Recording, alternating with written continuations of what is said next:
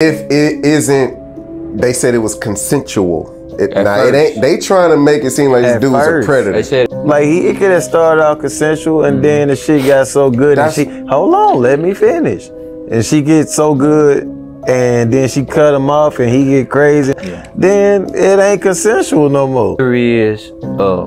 Matt Barnes took a hard stance, like, yo, why y'all messing with him when this, and this took place? Then the next day, Matt Barnes came back with more information and was like, yo, I apologize for making that statement at first. I found out some more information. It's all wrong. It's all bad. And so that makes me think more of what KC is saying happened. If they put it out to where it said it was consensual, whatever it was, he cheated, whatever it was.